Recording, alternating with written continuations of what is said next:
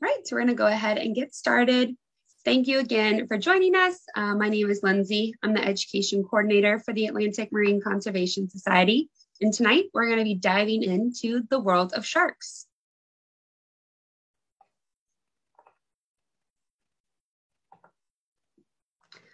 So I always like to take a moment before I start any of our programs to thank our partners and sponsors, because without their help and support, we truly would not be able to fulfill our mission of promoting marine conservation through action.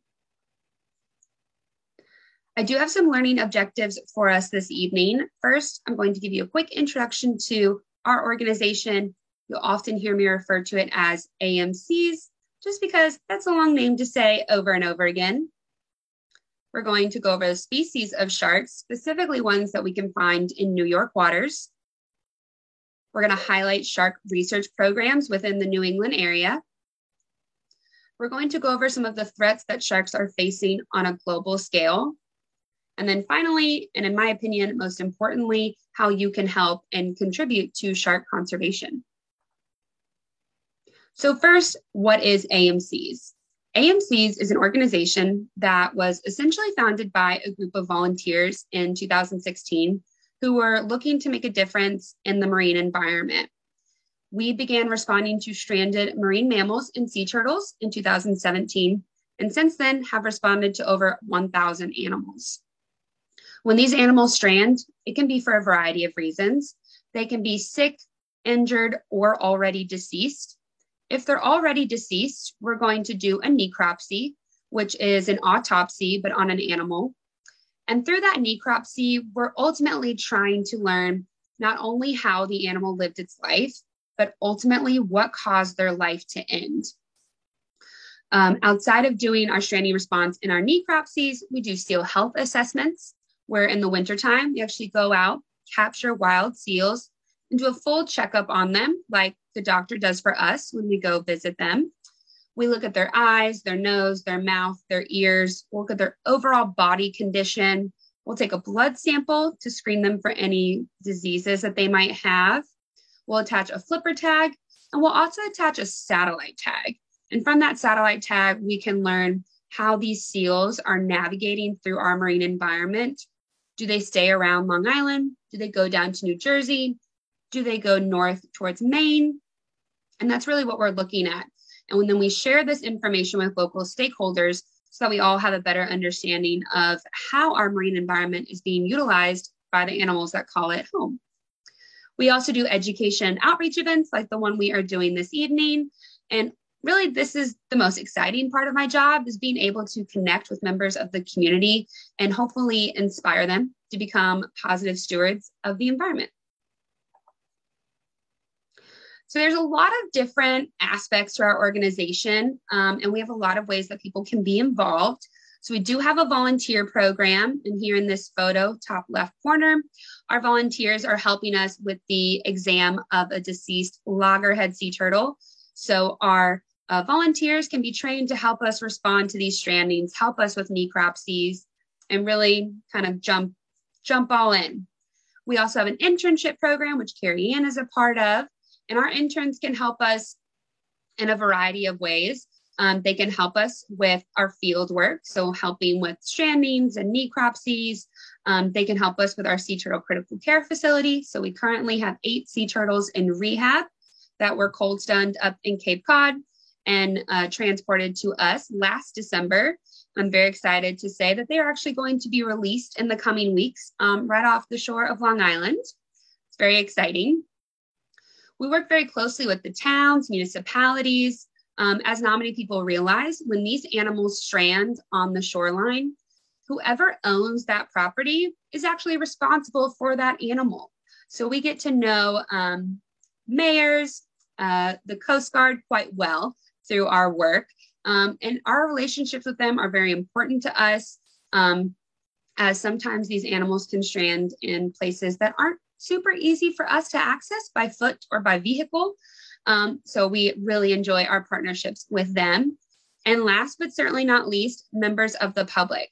So you guys play a very important role in conservation efforts across the state of New York. We're going to highlight Long Island this evening. And ultimately, you guys really can have a huge impact on what our environment looks like for generations to come. So now getting into the sharks of the world. So does anybody want to take a guess as to what might be the biggest shark in the world? And I'll give you a hint. It is not listed on here. You guys can unmute yourself and shout it out, or you can put it in the chat.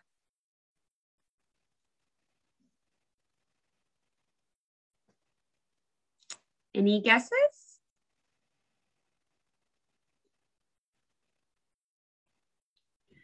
We did get someone in the chat. Carolina said whale shark.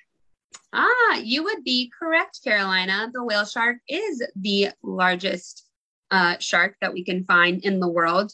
Does anyone take a guess at the smallest shark?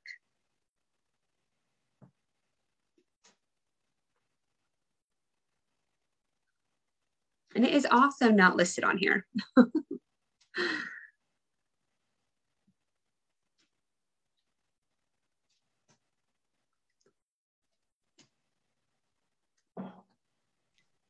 So Carolina guessed nurse shark. Good guess, but not quite. Maybe one more guess.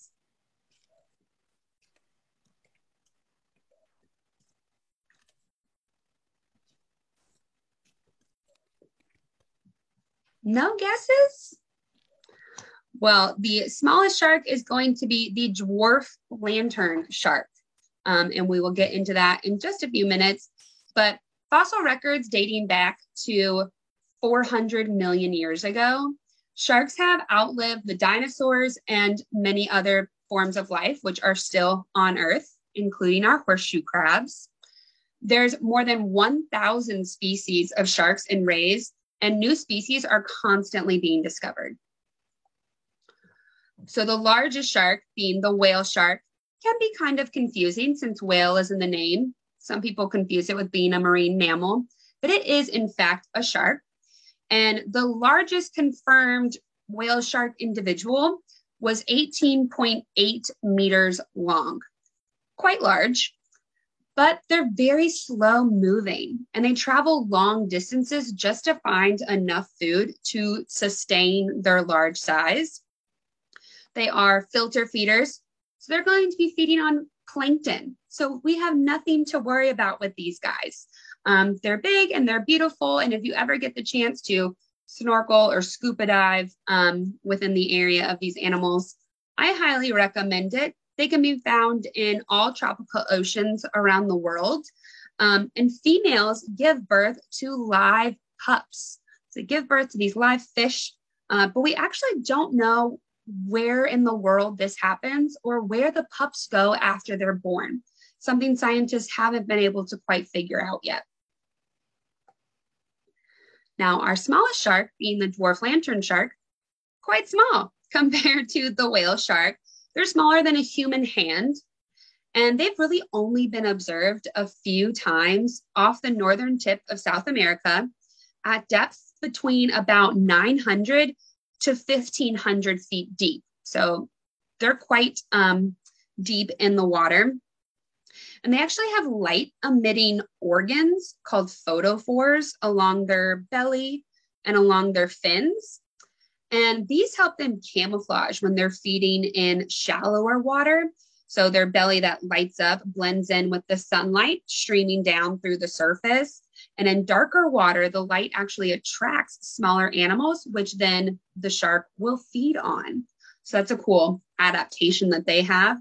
And they've got pretty big eyes for a shark and for their size. And it's to help them see in those mostly dark waters when they're living within the twilight zone of the ocean. So now we're going to get into our New York shark species. Before I go any further, do we have any questions in the chat, Carrie Ann, or am I good to move on? You're good. Awesome. So first, we are going to talk about the basking shark. So they can grow to be about 40 feet long. Their habitat is mostly offshore, And they can be found at the surface within those deeper waters. They're also a filter feeder. So again, nothing for us to worry about because they're going to be consuming zooplankton, teeny tiny little organisms. They're also very slow swimmers. They kind of just cruise along through the water. They only reach maturity at about 12 to 16 years old. And at that point, they're about 16 to 20 feet long, but they can live 50 or more years. They also give birth to live pups, and the female's gestational period is about 3 years. So they're really not reproducing that quickly. Next, we have our blue shark. So they grow to be about 12.5 feet long, and their habitat is also mostly offshore. So we won't really be seeing them in our coastal waters. They're also slow swimmers, but if you look at their tail, you can see that they can actually move quite quickly through the water when they want to. But they're going to be feeding primarily on squid and mostly smaller fish items. They grow to be, by maturity, about 6 to 7 feet long, so about half their size. And they reach maturity between 4 to 7 years old, so much faster than the basking shark. And they only live to about 20 years or so. So you'll find a lot of our shark species don't necessarily live a long lifetime. But something that you will continuously hear me say over and over again is that these fish basically are giving birth to live pups. So something different from some of our fish species, as sharks are fish. Some fish will lay eggs and let their little fishies hatch from those. Most of our sharks are going to give birth to live pups, which that's going to separate our sharks from the other fish species. Then we get into our common thresher shark. So I don't know about y'all, but I think this shark looks super cool. They can grow to be about 25 feet long. That is including their long caudal fin or rear fin. And their habitat is coastal and offshore waters, so they can be found closer to that shoreline. And they're going to kind of herd in schools of fish, and then they use their large caudal or their tail fin to basically stun their prey. So as they herd them in, they then use their rear fin to kind of smack the fish and stun them a little bit, and then they're able to easily feed on the school of fish.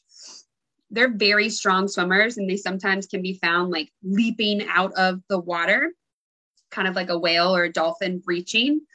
And the fish that they're going to be feeding on, usually butterfly fish or bluefish, menhaden, also called bunker, and even some mackerel. So just some of those average fish sizes. They normally reach maturity between 8 to 12 years old, when they reach about 10 to 15 feet long, and they can live 45 to 50 years. So they can actually live quite a long time as well. The dusky shark looks like a pretty standard shark, in my opinion. Nothing super interesting about how they physically look. They can grow to be about 14 feet long. They are found in coastal and offshore habitats. They're going to be eating mostly of those bony fish, cephalopods, and even crustaceans. So think like hard-shelled organisms. They're very slow growing and late maturing. So they don't reach maturity till like 16 to 23 years old. So that's actually quite a long time to wait to reach maturity. And they live to about 45 years. And they also give birth to live pups, but they have about 14 pups within their average litter. So they're giving birth to a lot of small little dusky sharks, essentially in hoping that they survive to adulthood. The sand tiger shark. So this one is pretty interesting. I know we've heard a little bit about it lately within the news. So their size can be to about 10.5 feet, and they can be found in coastal and offshore habitats.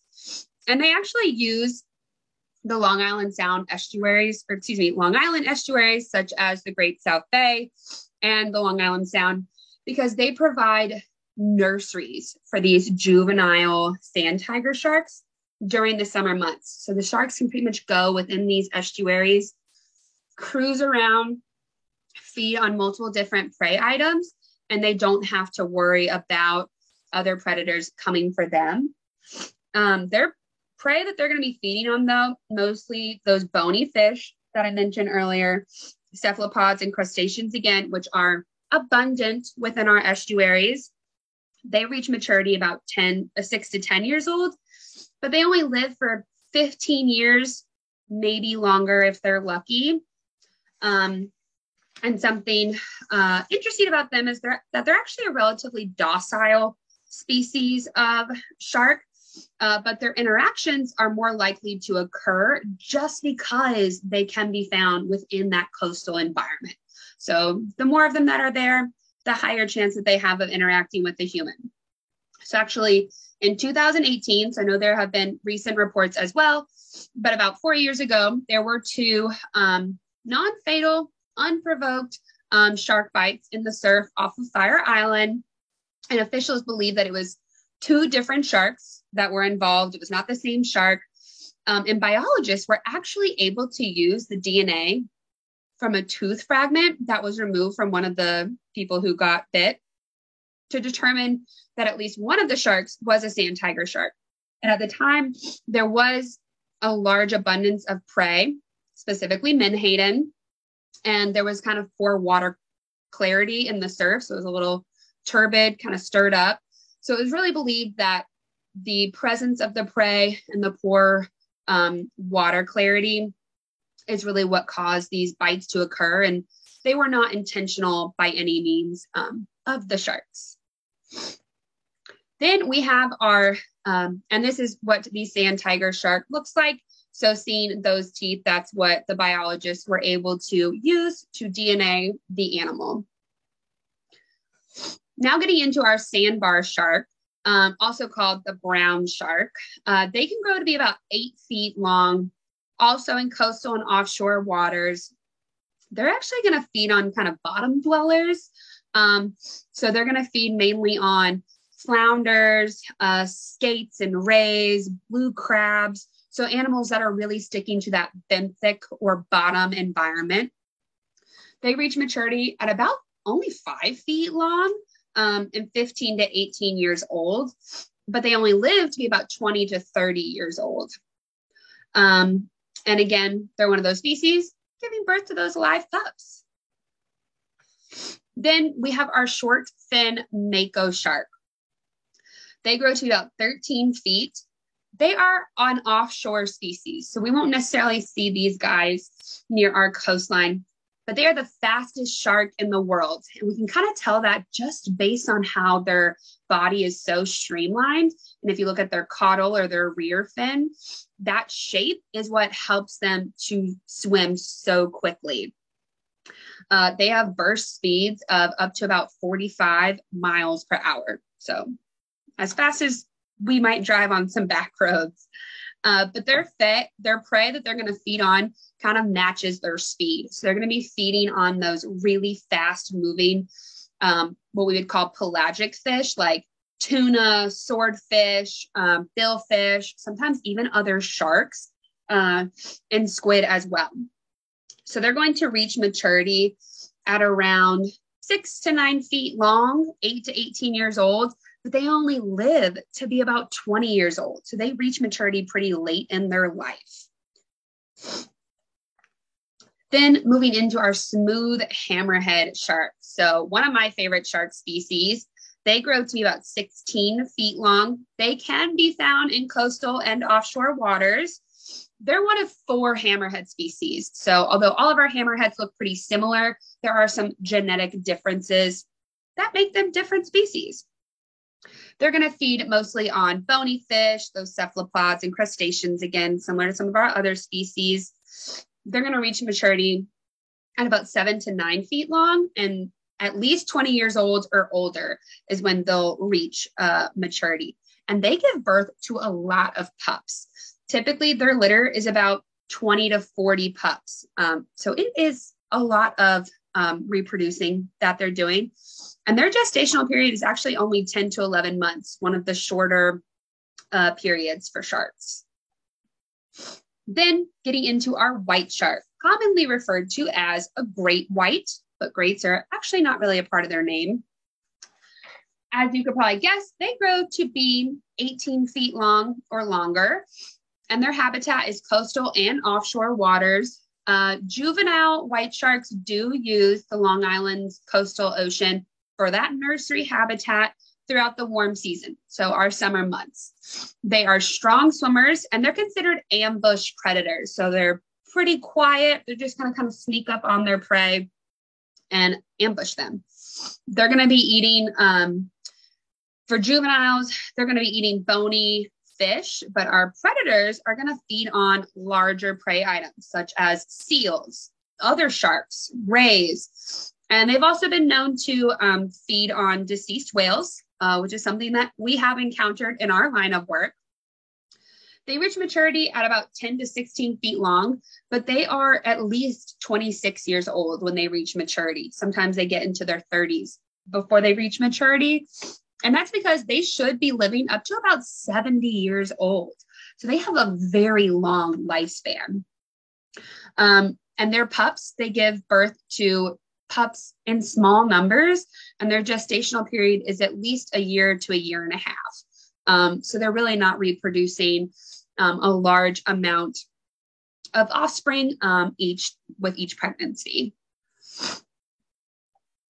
So with that, does anybody have any questions about the species of sharks that we could see in our waters?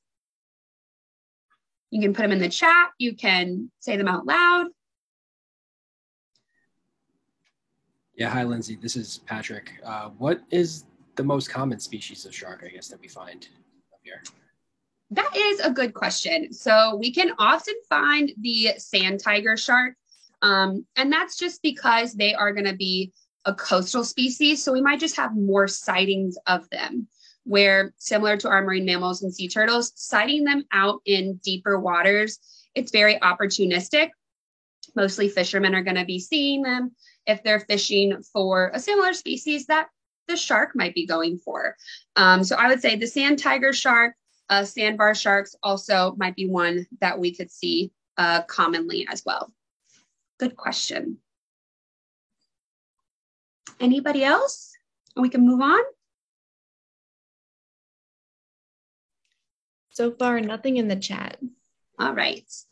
So moving on to some of our research programs. So New York and New England, obviously we have sharks present in our waters. Therefore, we're going to have researchers working with them.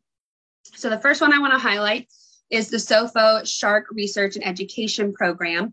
So their mission is to enhance stewardship of Long Island shark community through scientific research, data sharing with marine resource managers, and educating the public about their important ecological roles. So their team, along with a number of collaborators, have satellite tagged and released over 30 juvenile white sharks since the program began in 2015. So they're really receiving what we would call groundbreaking data about the habits of these juvenile sharks from the research that they're doing. And really this data is then provided to marine resource managers to establish better management plans for the health of the marine ecosystem. All sharks that they catch, as you can see in this photo, are caught, tagged, and released in a very timely manner to minimize the stress on these animals. And anytime they're working with these animals, as you see, they're kind of working over the edge of the boat. So this is because sharks are fish, so they need water passing over their gills to breathe. So they're not like our marine mammals or sea turtles, which can be removed from the water. So those sharks are going to be staying within the water while they're working them up. And the satellite tags that they attach will release from the sharks after a programmed number of days, float to the surface, and transmit the collected data via satellite tag or satellite to their computers. And the tags are able to share data that goes along with the depth and the temperature from the sharks' movements through our New York waters, and really provide scientists insight into the habitat use of the sharks within our region. So if you guys are not familiar with this organization, I highly recommend that you do a little Google search, check them out, and support them if possible. And this gives you a look at the tag that they would put on their dorsal or their top fin that would release after a certain number of days, whatever they've programmed into the tag.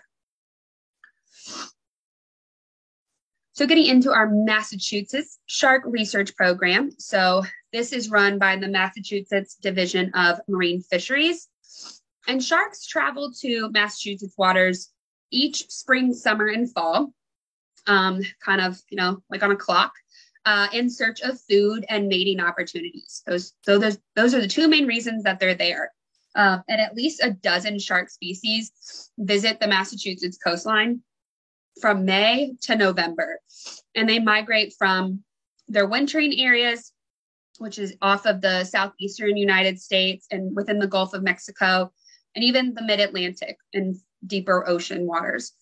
And they really come to Massachusetts because they have nutrient-rich waters and, again, those mating opportunities.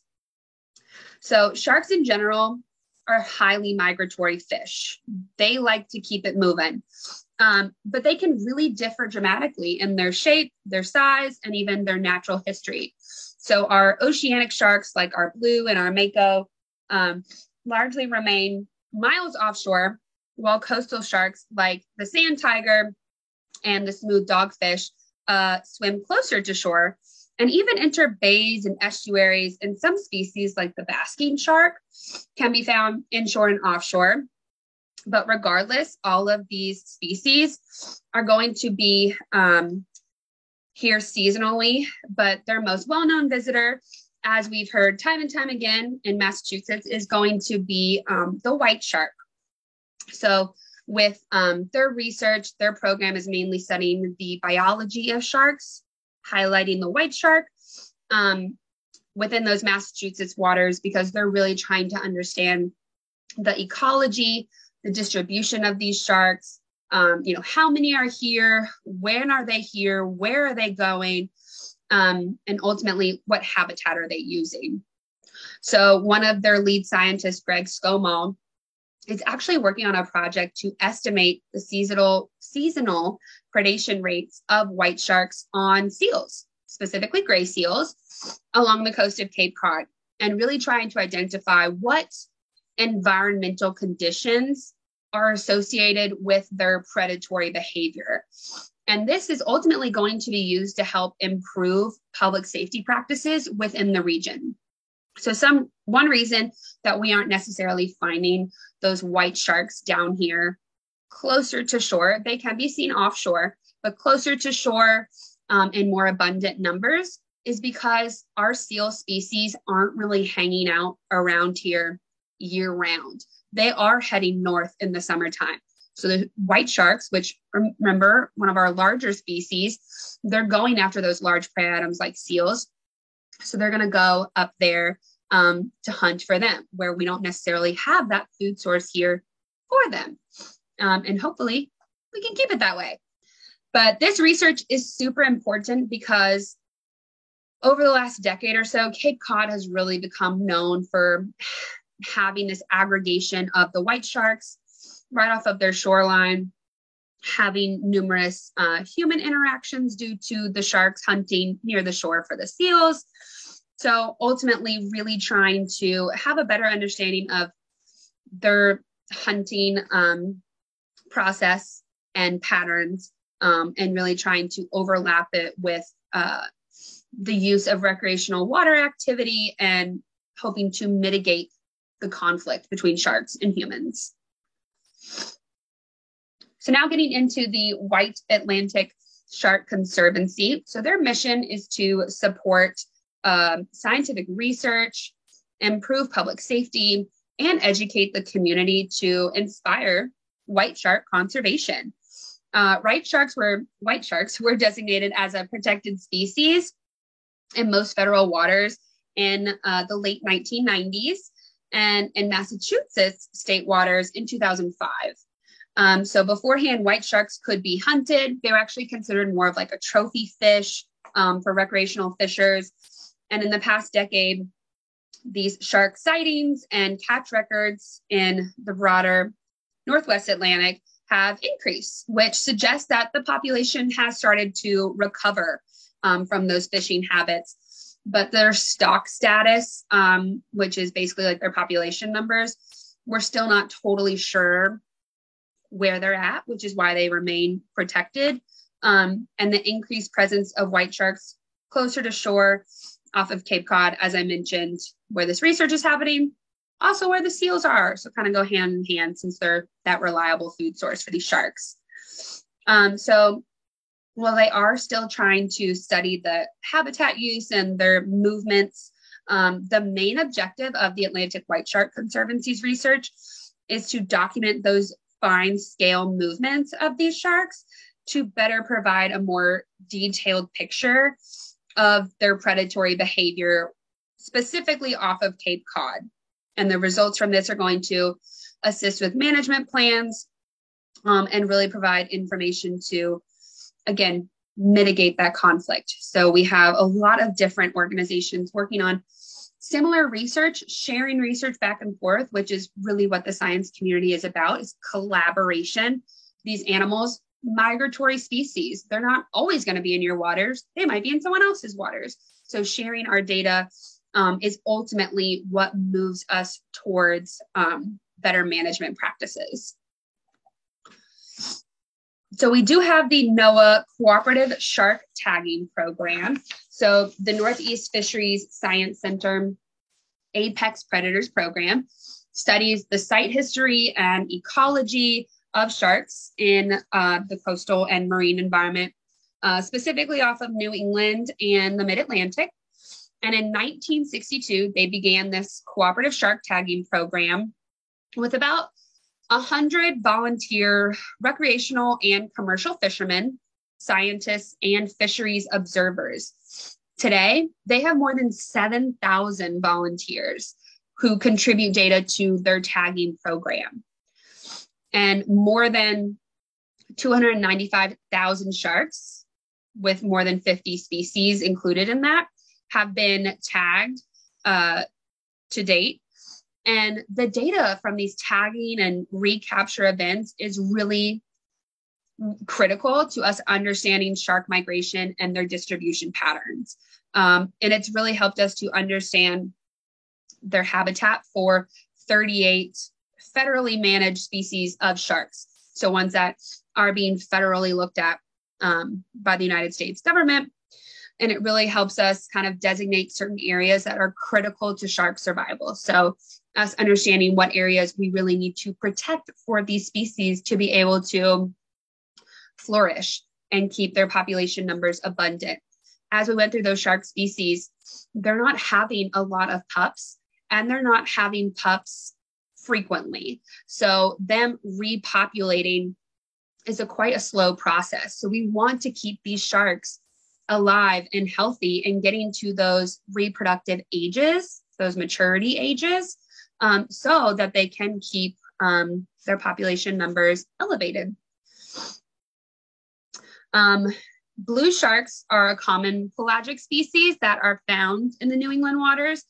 And through this program, more than 100,000 of them have been tagged. They're one of the most tagged species through this particular program. And in fact, they're actually about 42% of all the tagged sharks recorded in the database, and 7% have been recaptured at least once. So they're that's showing us that they're hanging out in the same areas and being captured more than one time. So does anybody have any questions about shark research before we get into some videos?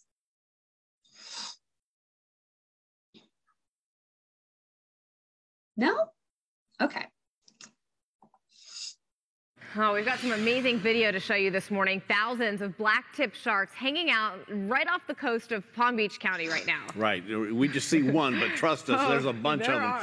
WPTV News Channel 5's Alana Quillen is at Jupiter Beach with why they're here. Well, it's just that time of the year for shark migrations. I want to give you a little shot of the beach right now, the sun over the ocean. I know you can't see it from this perspective, but there are thousands of those black-tip sharks being spotted within 100 to 200 yards off the beach. And here's the video from up high to give you that perspective. Scientists tell us the frigid waters up north are sending more sharks migrating down to our neck of the woods. And it's a welcome sight after a huge decrease in migration numbers last year. Now, a few great whites being tracked by researchers have also pinged off the Florida coast since November. Now, these black-tip sharks normally appear in mid-January. They stay here for about 2 months, and they can grow to around 6 feet long. Scientists say they're really just following schools of fish to feed on. So don't worry if you plan on coming to the beach for a swim or just a nice beach day. Scientists say that attacks are not likely. So that was obviously a video from Florida. We don't live in Florida, but that's showing you that these species, highly migratory. Some of the species they have down here, we have up here as well. So this video, you guys might recognize. This is from last summer off of Fire Island.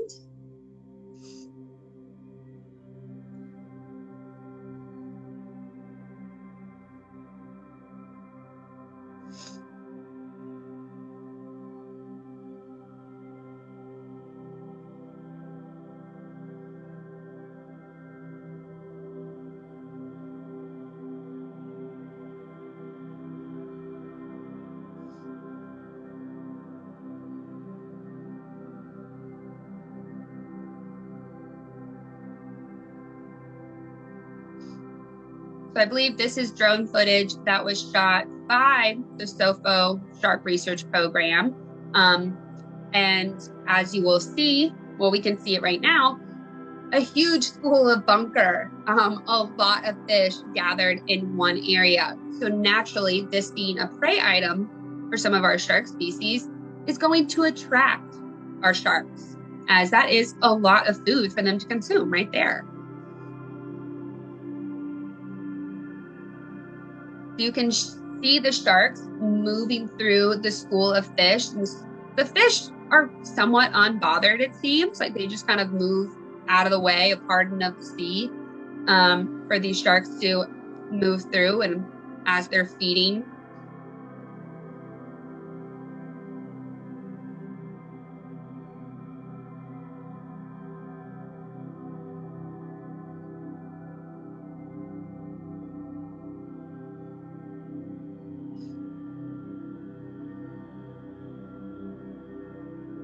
And this is what we see happening a lot of times when we hear instances of people being kind of nipped and slightly bit by different sharks within the coastal habitat. That's often because they're in what's called a feeding frenzy. They're going after their prey items and they're not necessarily even thinking about their surroundings. They're so hyper-focused on getting their next meal. And sometimes us humans enjoying the oceanic water are somewhat within their area that they're hunting within. Oftentimes people just slightly get bit. It might require some stitches, but overall the human survives. So that's something to note. These sharks are not actively going for humans. Usually it's a wrong place, wrong time for the human. And the sharks sometimes mistake humans for other prey items, such as when humans are on surfboards. That to a shark looks very similar to a seal swimming along in the water. So that's why they might come up, get a little curious. They might bite at the board. They might bite at your hands if you're paddling. But it's usually a case of mistaken identity. And that's why you don't hear necessarily these frequent stories about sharks, causing a human to pass away, because usually it's a small bite. They realize that human is not exactly what I was going for. You don't taste anything like a seal, and they're going to move on. They're not going to waste their energy on hunting something that is not going to fulfill or kind of, satiate their appetite. So, Lindsay, we actually have a question in the chat. Okay. Grayson asked if all the bunker piling up like that, if that's normal for that to happen. It is normal. So our fish are typically found within schools. This is like a mega school of fish. That usually happens because of the way the water is moving with our currents. And so they all kind of gather up together. Also within these schools of fish, we've often heard the phrase stronger in numbers. That's how our fish move about as well. Great question. All right. So it's pretty much more of the same. But if you're interested, I believe you probably could find this on YouTube as well. So now we're going to get into some of the threats that sharks are facing on a global scale. This isn't necessarily within New York waters. But the first one we're going to talk about is longline fishing and bycatch. So longline fishing is a technique that is used to catch fish in open water, so deep sea waters. And it involves this main float line, which you can see here with the orange buoys on it. Oops. And that's strung out across a pretty long distance, usually could be up to 100 kilometers. And then these vertical lines, which hang down from that float line, are attached at regular spaced intervals with baited hooks on them. So as you can imagine, that might attract some animals looking for an easy meal. And a line that measures 100 kilometers can have up to about 3,000 baited hooks on them. So that's a lot of lines, a lot of hooks, a lot of bait. And these long lines are typically used near the surface to catch open water fish like tuna, which is actually what they're going for. You can see the tuna right here. Or near the seafloor to catch more bottom-dwelling fish. A major concern of longline fishing is that it's very efficient and it's not selective. So yes, they're hunting for tuna, but they catch a lot more species than just tuna. And when we catch species that are not a target species, they're considered bycatch, which is essentially what a lot of these animals are, like dolphins, sea turtles, rays, our sharks, even shorebirds. And bycatch often consists of species that happen to be really vulnerable, sometimes even endangered, because they're simply attracted to the bait and they get caught on the line because they swallow the hook or they become tangled up in the line, which we see a lot with sea turtles. And that really causes them to suffer significantly because our dolphins and our sea turtles, even our seals here at the end, those are air breathing animals. So if they're on this line or they're tangled in it, they can't necessarily get to the surface to breathe. So that is a huge issue for them naturally. And sharks, who are fish who need to keep swimming to pass that water over their gills, they can actually have a decreased oxygen. And so they can suffocate on those lines if they're not able to swim. And these long lines can be kept out there for up to 24 hours. And they take at least a day to haul in. And so those are very long lines. So it takes a while to come back to the boat. So you can imagine that a lot of animals might suffer on this line within that time frame. Getting into overfishing. So the overfishing of sharks happens because of the huge demand, mainly for shark fins and kind of the lack of management to ensure that certain shark fisheries are sustainable, that they're not overfishing the population. And some species like the spiny dogfish, and there's a shark called the porbeagle, are targeted primarily for their meat. So they are being fished over and over again to get the meat from them. And as a consequence, these animals are often fished faster than they can reproduce. So we're taking the adults out of the environment before they've been able to repopulate, which is essentially what is declining the population numbers. Then we have shark finning, which is it's a growing trade, not here in America, but in other places. It's often used to make expensive Asian soup called shark fin soup. And this has really become a serious threat to most shark species, as they're not necessarily targeting one shark over another. They're just trying to catch all sharks. And the latest research shows that about 100 million sharks are killed annually for their fins, and that's it. So this practice has fishermen catching the sharks, cutting off the fins while the shark is on the boat, and then they put the shark back in the water. As I've now said a few times about our shark species, they're fish. They need to swim to breathe. If they don't have fins, they can't swim. Therefore, they can't breathe. So they ultimately sink to the bottom while they're suffocating. An extremely excruciating death for them. And as I mentioned, this affects sharks across all species. It's not just focused on one. And this picture is a little gruesome, but it's really just to show you the amount of shark fins that are taken in one day from one haul within these Asian countries that are trying to cater to the people who are wanting shark fin soup. So now we're getting into what I think is the most important part of how you can help. So first, you can report your sightings. If you see a shark, whether you're in a boat or you're on land, please report it to the New York State DEC, Department of Environmental Conservation. They have a shark spotter page on their website, and you can submit observations of the sharks that you see. And that actually really helps their biologists figure out the species of sharks that are in their waters. A shark biologist can pretty much tell species of sharks by their coloration, the shape of their fins, and the length and width of their bodies. And that just helps us, these reportings helps them to better understand shark behavior, shark ecology. And then, as I always say, respect the locals. So when we are in the marine environment, we are in the shark's home. So we need to be mindful of that, especially during the summertime, warmer months. They're here feeding in our waters. It's just something to keep in mind, and know that they're not trying to directly harm you in any way. They're just trying to live their lives and be a shark.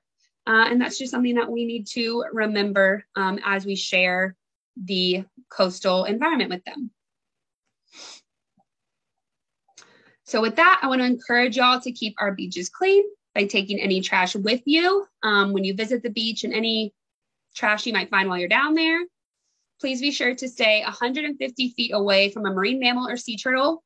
We'll throw sharks in there too, but our marine mammals and sea turtles are federally protected, so that 150 feet is a strict distance through our federal agencies. Please report any sightings of your sharks to DEC, of your marine mammals and sea turtles to AMCs at sightings@amcs.org. And if you come across any sick, injured, or deceased marine mammals and sea turtles, please call the New York State Stranding Hotline. If you come across any deceased sharks, please report them to DEC. If you call us, we will give you the number to call if you can't find it. So with that, does anybody have any questions? So there is a question in the chat. Okay. Are there any laws forbidding shark finning in New York waters? So shark finning is illegal within the United States waters. So that encompasses New York as well. So we do not hunt sharks for their fins, thankfully.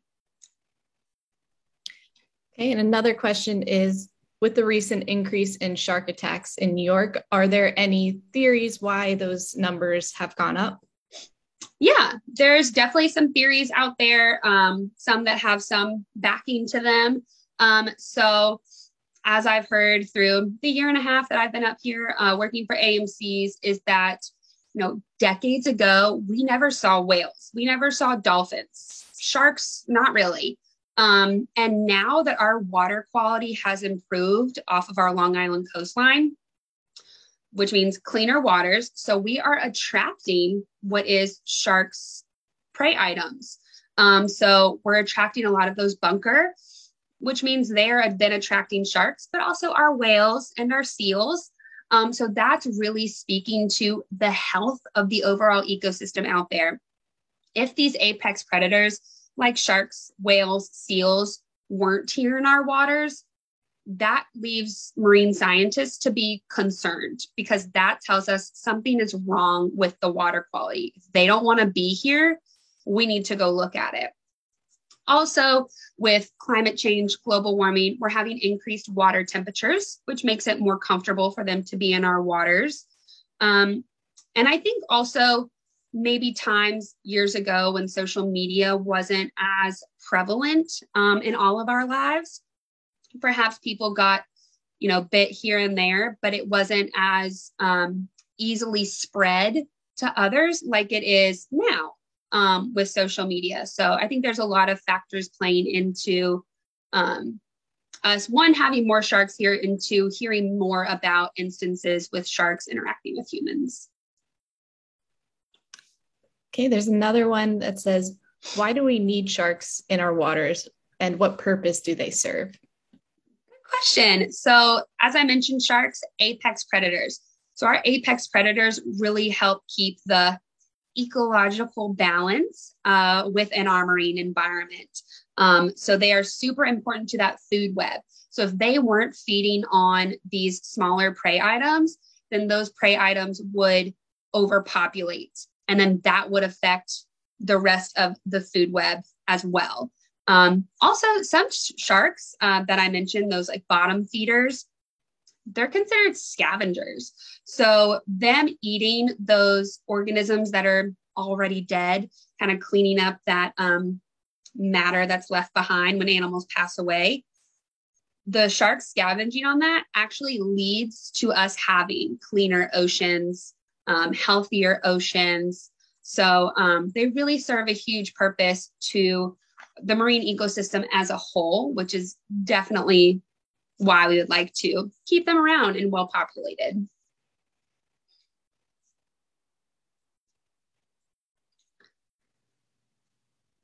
Any other questions?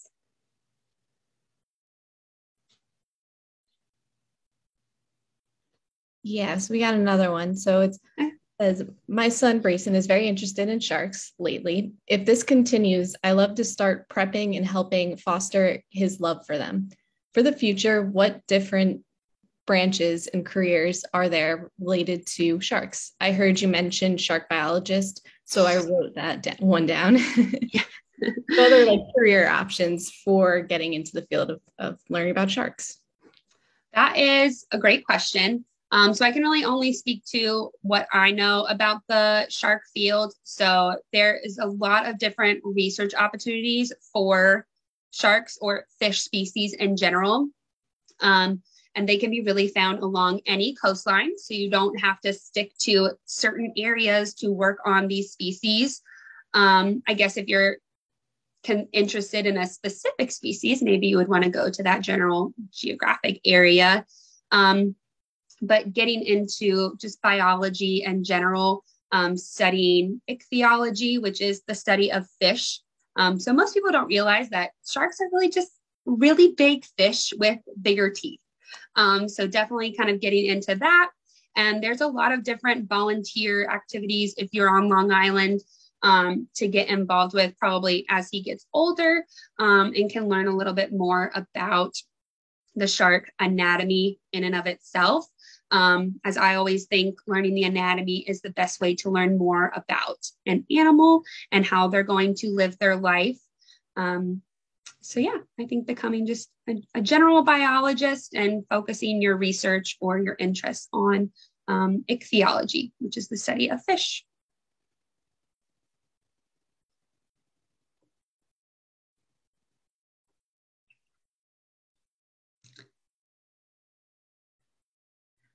Any other questions?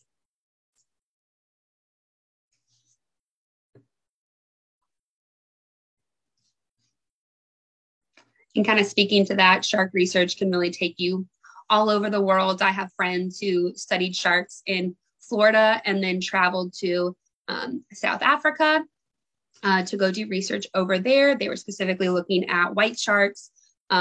They do have a great population over there in South Africa. So it could definitely take you really cool places if you're interested in traveling.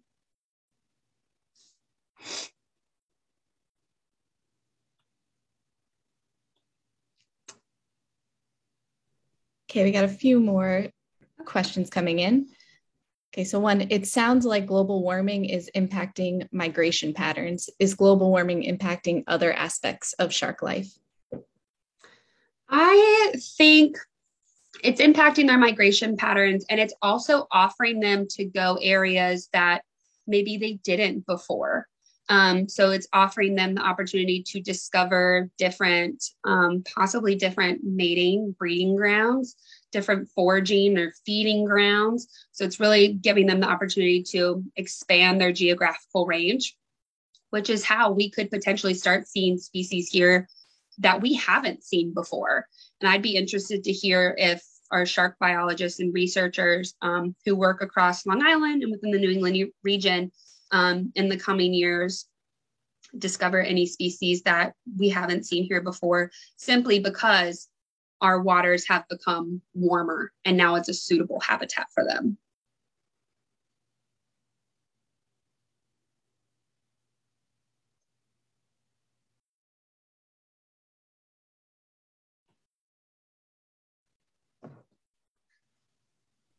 Any other questions?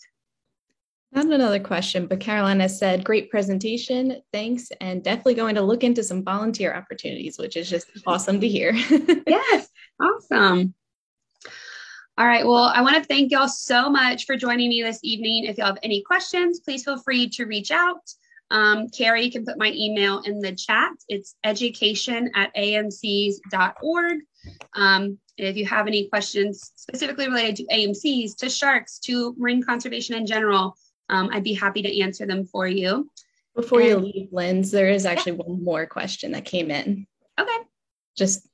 So is there a sliding scale of top safe Long Island beaches, or is there a chance of sharks visiting each part of the coastline? Hi.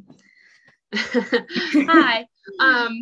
That is hard for me to answer. So the beaches that we have had shark encounters at so far this summer have been along the South Shore, kind of in a similar area with the exception of Cupsog. There was a sighting, no interaction as far as I know. But it was Ocean Beach, so Fire Island area, Smith Point. I think there was another sighting at Jones Beach. So all kind of within that same area, which, you know, funny enough, is also where our whales can be seen quite frequently. So again, our apex predators going for that bunker that's in the area. As someone who lives along the North Shore of Long Island, I haven't really come across any during my beach days along the Sound. But I think it's hard to say because, as we talked about, these are marine animals, they're migratory. They're going to be moving throughout the water and really going for wherever their prey is. That is their, you know, what's always at the forefront of their mind is, where can I get my next meal of fish? So it's hard for me to tell you exactly, you know, what beaches you should go to, what beaches you shouldn't go to. My biggest suggestion is just to be aware of your surroundings, be attentive when you're within the water, and never panic when you see a shark. That's something you shouldn't do. You can slowly move away from them, move into shore. If you ever do find yourself needing to defend yourself from a shark, all of their main sensory area is their nose, which I understand is also near their mouth, but hitting them or kind of pushing against them at their nose kind of stuns them a little bit, kind of like when you get hit in the nose, it hurts. So similar for them. So that is a good way to, if you would like to put space between you and the shark, slowly move yourself out of the water. And if you need to defend yourself using that mechanism. And that is personal advice. That is not Atlantic Marine Conservation Society giving you advice.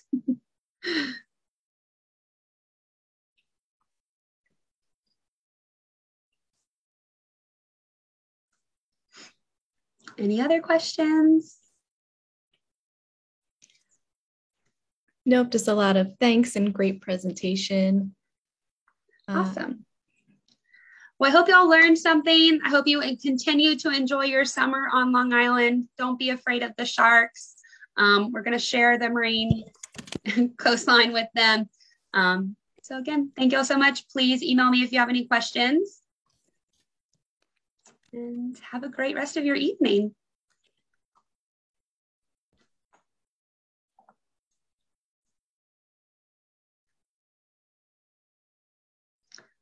Yes, Carolina, if you're still here, same thing. I've been diving with multiple shark species and I've never encountered anything as well. So I think it definitely comes with education and helping people to understand the species specifically.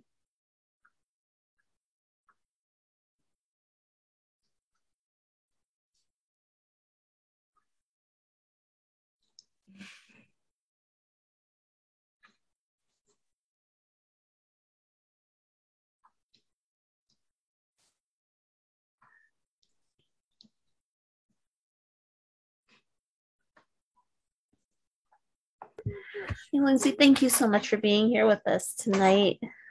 Yes, thank you, Catherine. Thank you for hosting us, and I hope to continue to work together, and I will send you an email after we log off of here. All right, thank you. Have a good night. Thanks, you too. Thanks, everyone.